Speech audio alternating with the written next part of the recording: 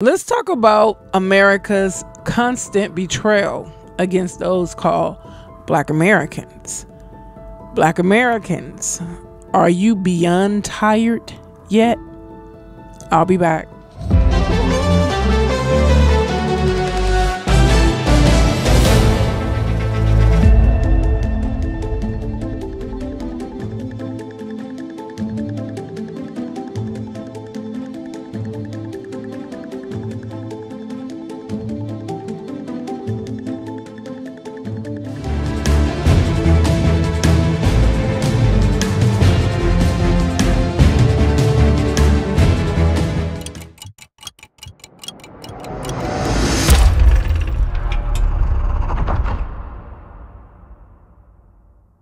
I want to revisit Dred Scott, the infamous Dred Scott case where Dred Scott and Harriet Scott petitioned the court to gain their freedom, but it was denied. So if you look at the history of Black Americans and citizenship, Black Americans went through hell to be considered citizens of this country. Citizenship has been reduced to nothing.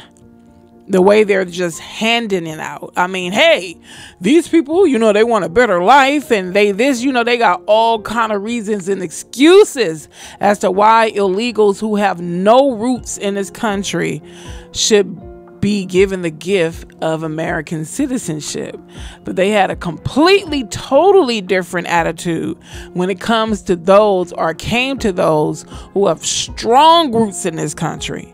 Strong roots, built this country, and yet white racists fought tooth and nail to deny those called Black Americans something as simple and natural as citizenship. So let's get into this. On the morning of March the 6th, 1857, Chief Justice Taney read aloud the 7-2 majority opinion in Dred Scott versus Sandford. The Scotts were not and never could be American citizens. The court held and therefore had no right to sue the federal court. They would remain enslaved. The court's decision denied citizenship to all Black people in America, to the 4 million enslaved men and women and children whose backbreaking, unpaid labor powered the nation's economy, as well as to the several 100,000 Black people who were free. My question is, can someone answer this? Since those called Black Americans were given such an unbelievably hard time demanding citizenship and getting it, why have some made it so easy for illegal immigrants to retain citizenship? Answer that question. Let's talk about America's constant betrayal of those called Black Americans. You know why it keeps happening, Black Americans? Because you allow it to.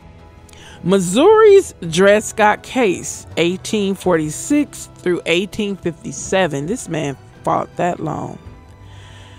In its 1857 decision that stunned the nation, the United States Supreme Court upheld slavery in the United States territories, denied the legalities of Black citizenship in America, and declared the Missouri Compromise to be unconstitutional. Yep, this happened in America. So you see how it's funny how some people want to just totally ignore how, and then it wasn't individuals, just admitted in individual white citizens perpetuating slavery and racism, or perpetuating racism and biasness and bigotedness.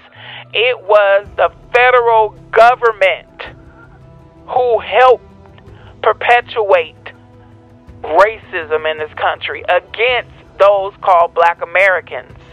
Now, when you keep bucking up against reparations, you better go to the government and ask them why the hell they kept perpetuating racism against us, which encouraged regular citizens to perpetuate racism against us. You see how that worked out?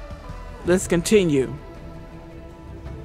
Dred Scott and his wife Harriet Robinson Scott thought they had a chance at freedom. Their enslavers had taken them to free states or territories where slavery was outlawed. Other enslaved people had won so-called freedom suits in St. Louis courts thanks to Missouri's doctrine of once free, always free, but this country's Supreme Court deemed Missouri's compromise unconstitutional. As I said, those called Black Americans and those people warped minds weren't supposed to be free from physical bondage. So they wickedly found ways to put Black folks back in chains mentally, spiritually, financially, and physically. Mass incarceration is the physical bondage. Poverty, lack of jobs, lack of opportunities is physical bondage and financial bondage. We won't even get into the mental and spiritual. I don't even know. I'll probably reserve that for the podcast that it will be soon erected. Let's go on. America has consistently denied Black Americans citizenship, even though it was a violation of their own Constitution, and beyond the Constitution that they treat as a simple piece of paper when they want to. But the right to exist and live in peace is an inalienable right that Black folks have been denied, that man does not have the right on this earth to give or take away. No man, woman, or child has any right on this earth to give someone's freedom or take it away. They really don't.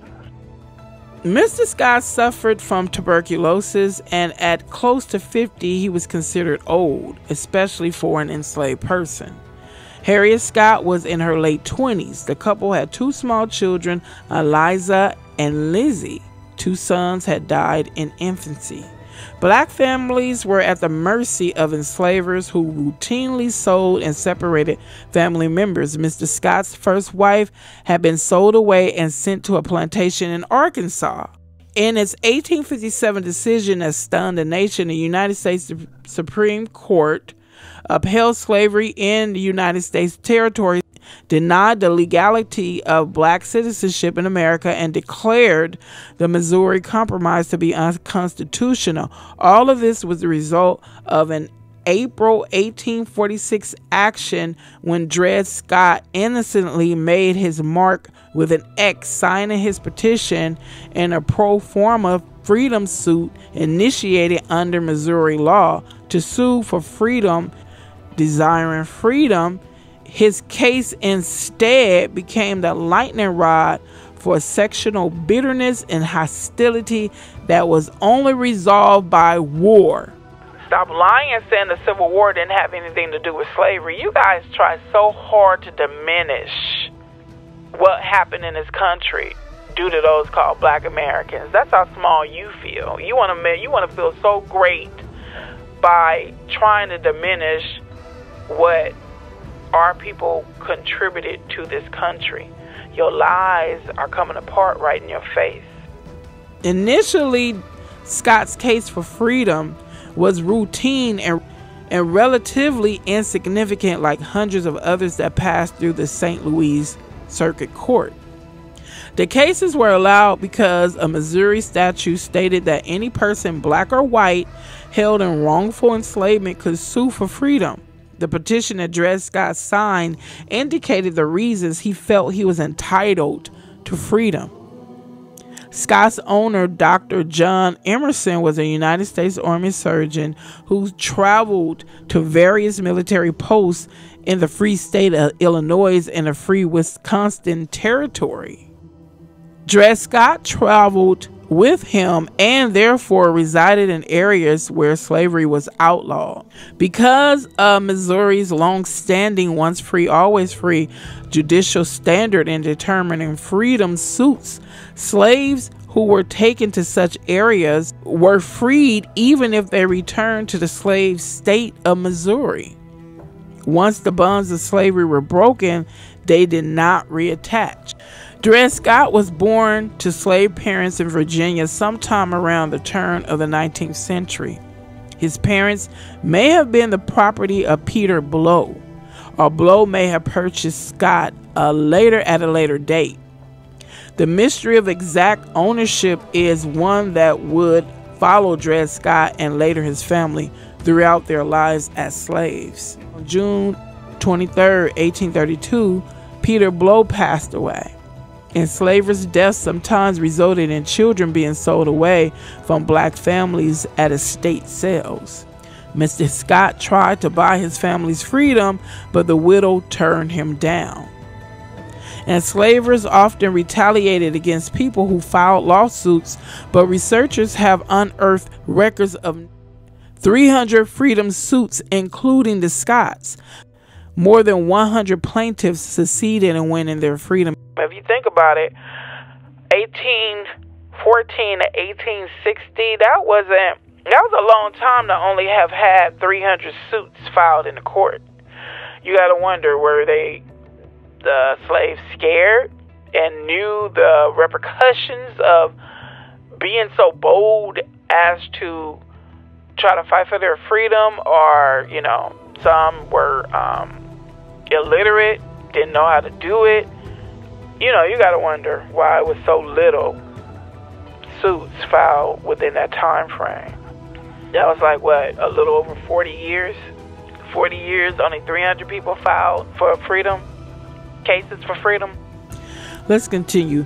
Those who risk violent reprisals and separation from their loved ones to sue for their freedom should be celebrated as America's first civil rights litigants, historian David Thomas said. That's sick. Because you wanted freedom from a barbaric individual, they made your life harder. You see, don't you see the comparisons from that period to now? You don't see the retaliation when you dare to confront them and demand your rights. You don't see retaliations. Let's go on.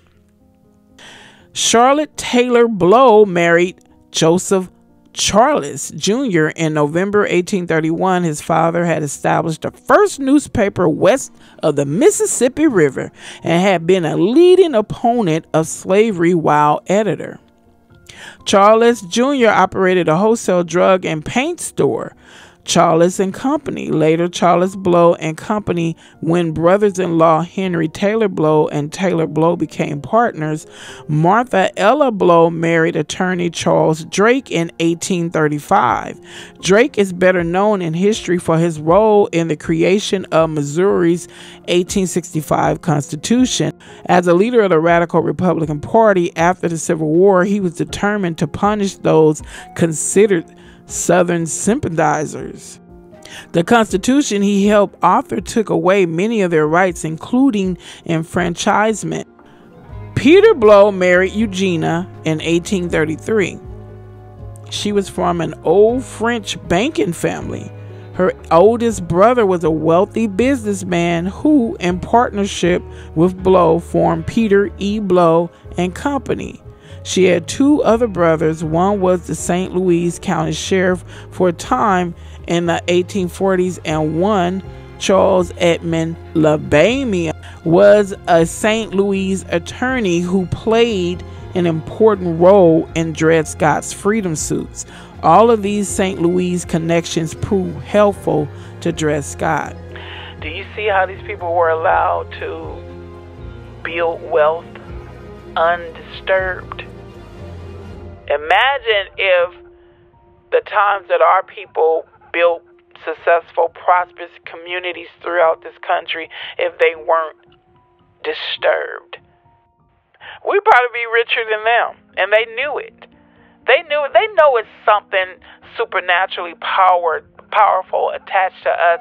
All the things they have done against us throughout the years and centuries, and we still here, they know it's something supernaturally powerful about us.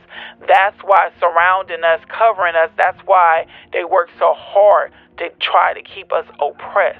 But we always break through. Always. Watch when them tables turn. Watch when you start seeing them in the physical. Do not sit there and cry and beg for mercy. Do not do it, because when it comes to mercy, y'all don't know what mercy means. Most of you guys don't know what mercy means. I'll be fair. Let's continue. On April 6, 1846, Dred and Harriet Scott each filed separate petitions and suits against Irene Emerson to obtain their freedom from slavery. These documents, identical in nature, stated that the petitioners were entitled to their freedom based on residences in the free state of Illinois, Rock Island, and the free Wisconsin Territory, Fort Snelling. The suits were brought under a Missouri statute that specifically allowed anyone held wrongfully in slavery to sue for their freedom. Specific procedures for filing suit were outlined in the statute. First, a petition to sue was filed in the circuit court. If the petition contained sufficient evidence that the plaintiff was being wrongfully held, the judge ordered that the petitioner be allowed to sue.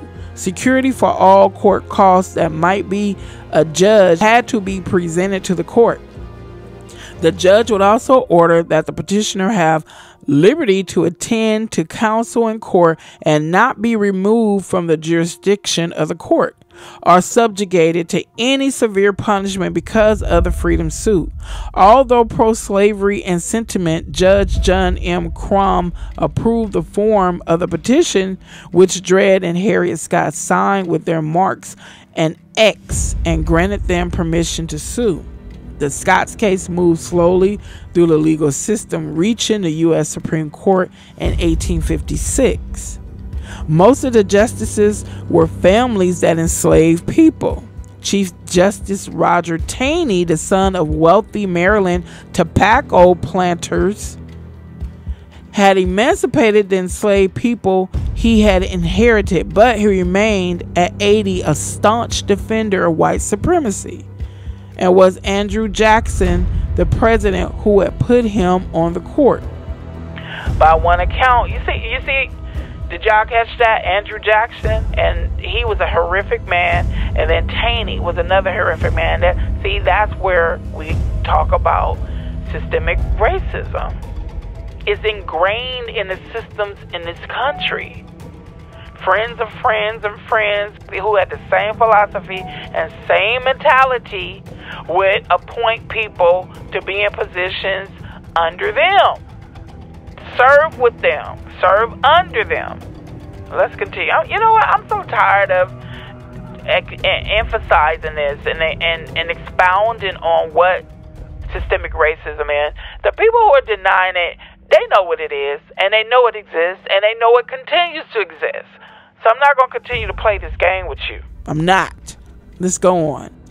By one account, Justice Samuel Nielsen's tuition at Middlebury College was financed in part by his father selling an enslaved girl. This man went to college, and it was financed by selling a person who most likely looked like me.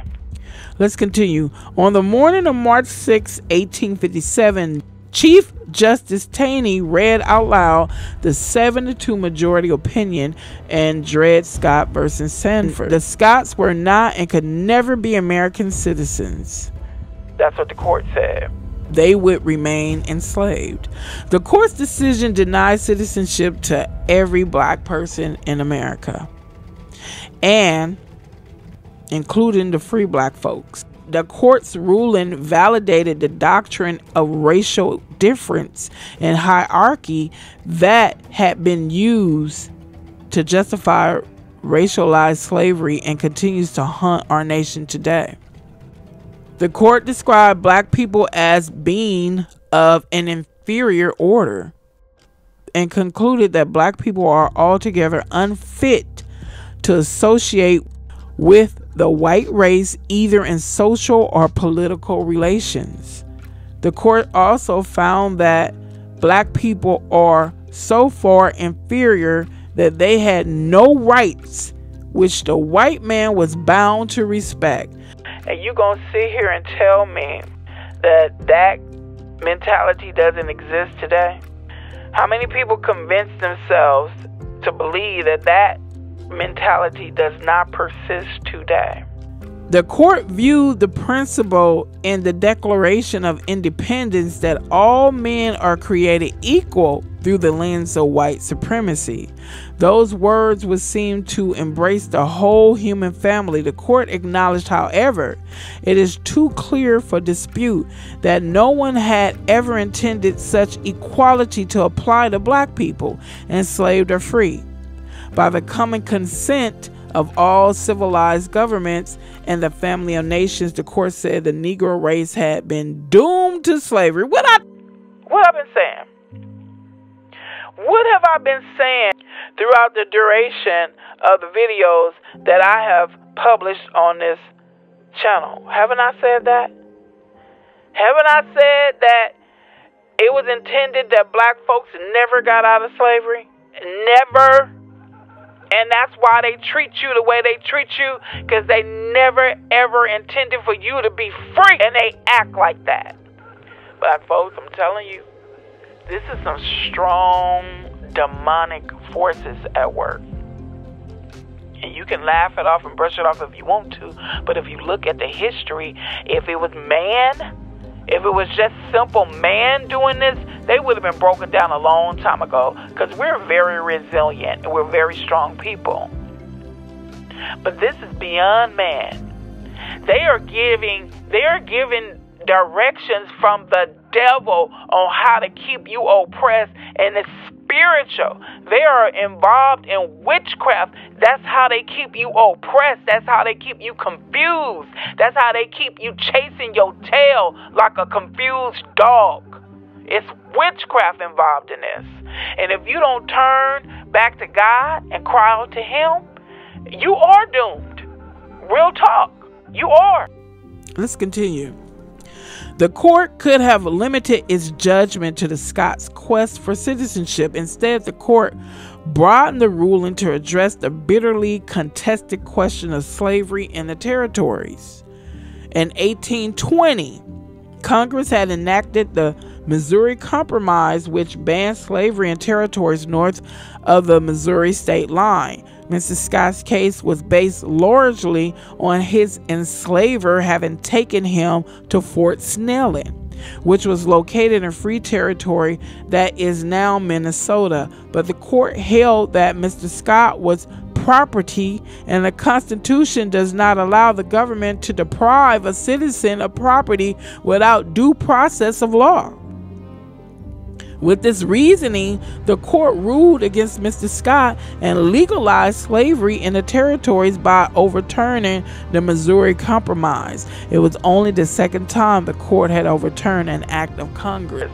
Again, black folks, you can't fight this by what is this? Ephesians, the full armor. Our fight is not with flesh and blood. You guys can keep denying the Bible. It's the white man's religion. Keep on doing that and keep seeing yourself stuck. That's why you're going to continue to be stuck. Because the Bible is our history. And it's tools that God gave us to fight this demonic oppression that's been over you for over 400 years. That's why it's been over you. Well, you know, we had to go through it. We did. It's an appointed time.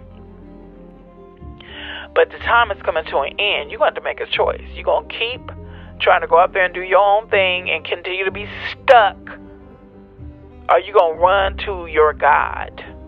It's up to you. You can be stuck all day long if you want to. I'm not gonna be stuck, and I'm not stuck.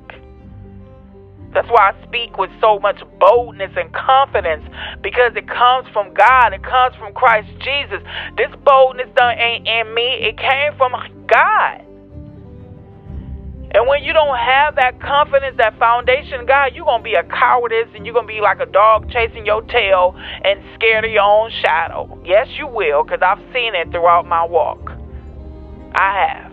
And what I say on these videos, trust, it has been said in people's faces, whether physically in their face, through emails, phone calls.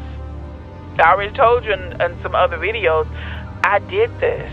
I wrote letters to politicians and public leaders. I did this. Okay, let's continue.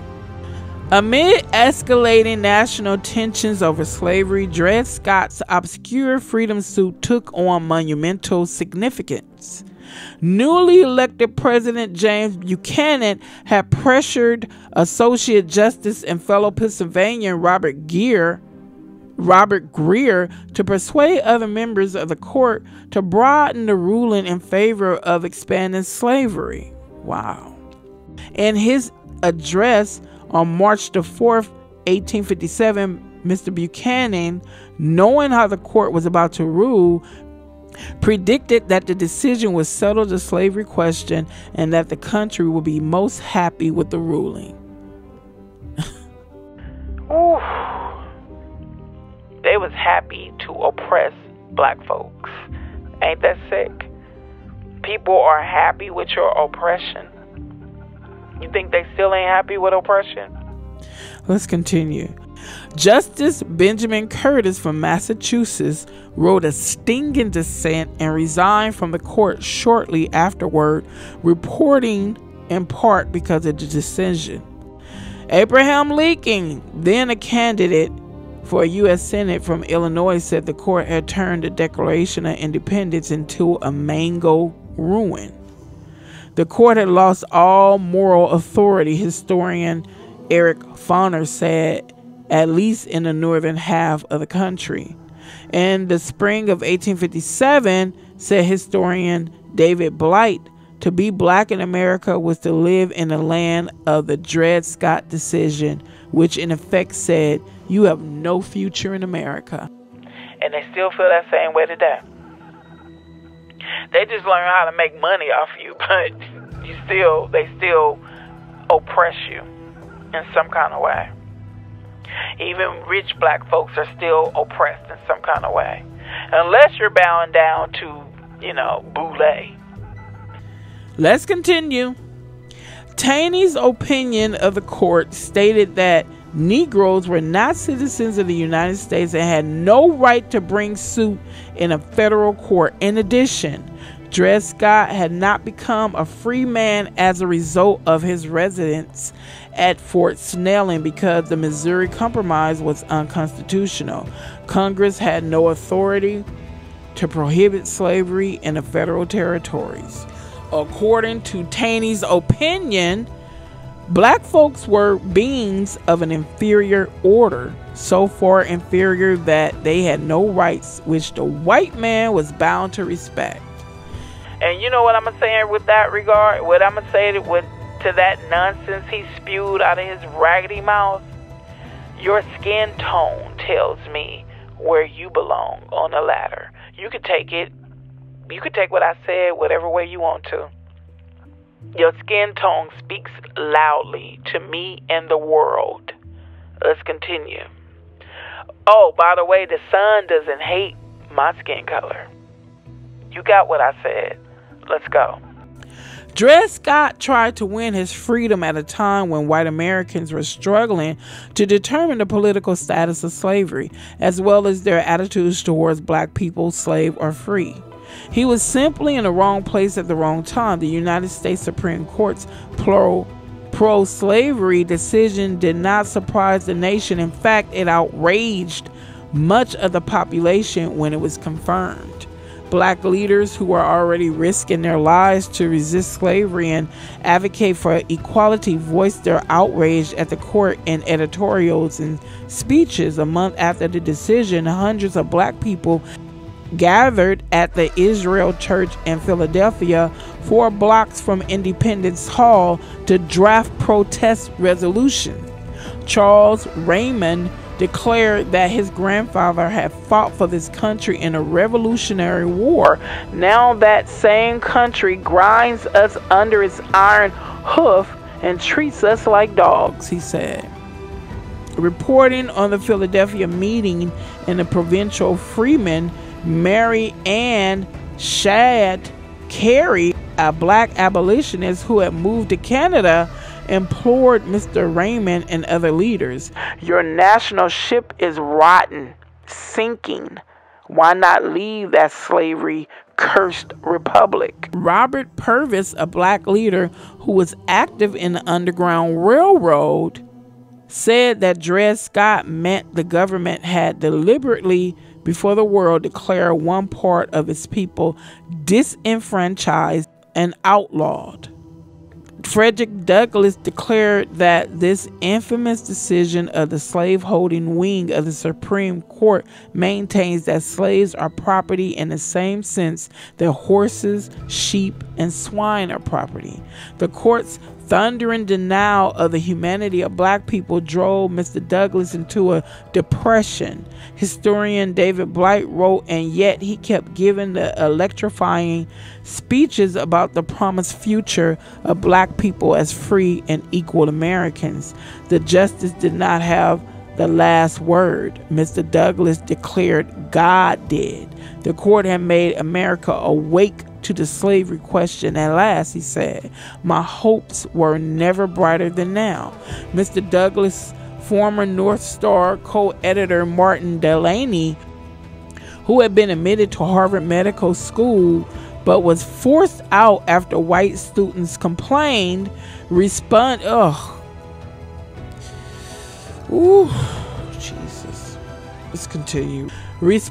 to Dred Scott and the Fugitive Slave Act of 1850 by writing a novel whose hero escaped bondage and plots an overthrow of slavery. The novel was serially published in the Anglo-African magazine in 1859. The man was admitted into Harvard Medical School but forced out after white students complained. You know the short that I did about the magical world of magical Negroes, and the character says that, well, who is the most dangerous creature on the face of the earth? And he said, a white person uncomfortable. You see how they basically ruined that man's dream of being a doctor because they were uncomfortable. Didn't I ask at the beginning of the short, where's the lie? When white folks get uncomfortable or feel like they have a right to ruin your life, they do it without any repercussions. Let's continue. Well, repercussion for man. But trust, these folks that participated in the demise of those called black Americans and on whatever level, they paid a price. Yeah, one day they're going to come out and start admitting how their lives turned out when they did black folks wrong. Especially the ones that murdered them without a conscience. So let's continue.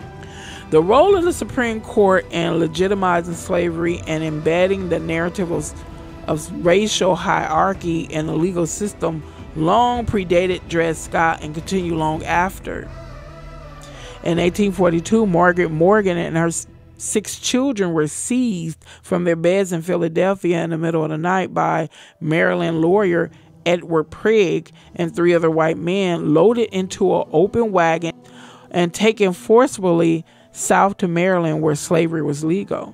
Miss Morgan had been born in Maryland, where her mother had been enslaved, but the will of her mother's long deceased enslaver seemed to free Margaret Morgan. She married a free black man from Pennsylvania, and in 1832 she moved to Philadelphia. They did not consider themselves fugitives, but the descendants of the man who enslaved Miss Morgan's mother hired Mr. Prigg to return Miss Morgan and her children to Maryland. Ooh, sometimes I wish I could I'm going to say that for the podcast. Let's go. Mr. Prigg and the other men who kidnapped and trafficked Miss Morgan and her children to Maryland were convicted of violating a Pennsylvania law that barred profiteering kidnappers from capturing black people and turning them over to enslavers or auctioneers.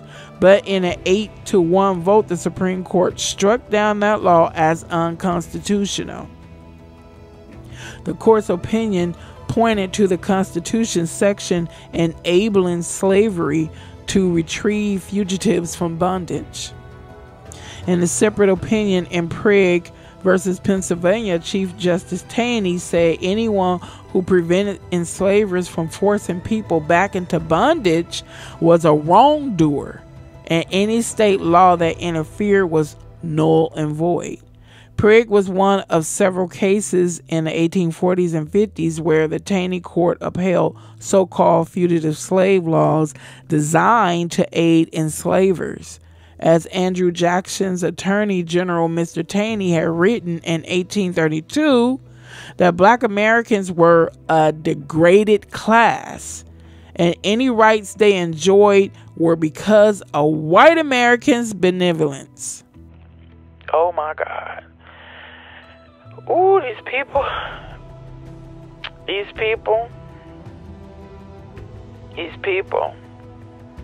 have the mind of believing that they are God. And you can't tell them they ain't. Yep, I said it like that. And you can't tell them they ain't. Let's continue. Margaret Morgan and her children disappeared into bondage. Mr. Prigg, who went unpunished along with his accomplice, became a sheriff. He got rewarded. Don't you still see the pattern of that today? Shoot an unarmed black person, they dead. They are dead. And then that man or woman goes on and climbs a ladder and has a prosperous career. Let's continue. The 13th, 14th, and 15th Amendments, enacted between 1865 and 1869, effectively reversed Dred Scott by abolishing slavery, except as punishment for crimes. They said, yeah, we're going to act civilized. We don't want the world to think that we're all barbaric. So we're going to abolish slavery, but we're going to let you put people back in slavery by arresting them and sending them to prison. They're like, wow, that was great, Brett. That was great, Alexander. Great idea. Let's continue. Extending citizenship rights to black Americans, including the right to vote for black men and guaranteeing them equal protection of law. But even as Dred Scott was overturned, white supremacy was not. White people organized a brutal resistance against black citizenship, deploying violence and terror to crush Reconstruction. In response, Congress passed a series of enforcement acts in 1870 and 1871, the broadest being the KKK Act of 1871. Southern white leaders called the act an unjustified federal intrusion of state authority. Adopting the Southern view, the Supreme Court issued opinions that severely undermine the legal architecture of Reconstruction. In case after case, the court failed to protect black people from terror, violence, and lynchings. While black men who tried to vote risked being maimed and murdered, the court concerned itself with whether laws like the Enforcement Acts might fetter and degrade the state governments. The court's dismantling of Reconstruction was orchestrated by John Archibald Campbell, a white attorney and former Supreme Court justice who had voted with the majority in Dred Scott. Mr. Campbell, an enslaver, had left the bench in April 1861, they helped lead the Confederate States of America. After the Confederacy lost the Civil War, he bitterly opposed Reconstruction. In 1872, Mr. Campbell represented a group of white New Orleans butchers who claimed that efforts by Louisiana Reconstruction legislature to regulate their industry violated their 13th and 14th Amendment rights. They lost their appeal to the Supreme Court in 1873 slaughterhouse cases, but the ruling gave Mr. Campbell and other opponents of Reconstruction what they wanted. The court severely undercut the 14th Amendment by holding that citizenship rights were enforceable only in state courts, which were dominated by the white ruling class and utterly hostile to claims by black people in the South. That was tricky what they did. That was very clever, demonically clever. What they did was they took their case to court. A group of butchers took their case to court using the 13th and 14th Amendment rights. The court rejected their case and basically said that each state had the right to enforce citizenship rights. Okay. Checkmate. Yeah, they did that. That's how sinister minds think. Ooh, God, they wanted so bad to keep black folks under their feet. And still do it, God. Let's go on. Let's continue. Leonard, nearly 3 years later, in another case that went before the Supreme Court, John Campbell represented white men who participated in the 1873 massacre of an estimated 150 black people in Colfax, Louisiana. The bloodbath followed Louisiana's fiercely contested 1872 gubernatorial election, where supporters of the white supremacist candidate refused to accept his defeat and set out to install their own local officials in Grant Parish. Black citizens surrounded the Grant Parish courthouse and other municipal buildings in Colfax to prevent the takeover. Hundreds of armed white men attacked the courthouse and killed an estimated 150 black people, many of whom had already surrendered. 3 white men died. Unarmed black men. Does that come to mind? Many black people surrendered and they still got killed. Unarmed black men and women get killed. You hear what I'm saying? Let's go. Under the 1871 Enforcement Act, federal prosecutors secured convictions of William J. Cruikshank, a cotton planter who had served on the parish governing board, and 2 other white men. They appealed and the Supreme Court reversed the convictions, ruling in Cruikshank versus United States that the 14th Amendment prohibits a state, not individuals, from violating people's rights. Mr. Cruikshank and other perpetrators of one of the bloodiest acts of racial terror during Reconstruction went unpunished. So it looks to me that the Supreme Court has been an enemy of black folks. Let's continue. Legal scholar Leonard Levy wrote that, in effect, shaped the Constitution to the advantage of the KKK. The decision eviscerated the Enforcement Acts. The Justice Department dropped 179 Enforcement Act prosecutions in Mississippi alone. Emboldened white men no longer wore masks and increasingly carried out daylight attacks on black Americans.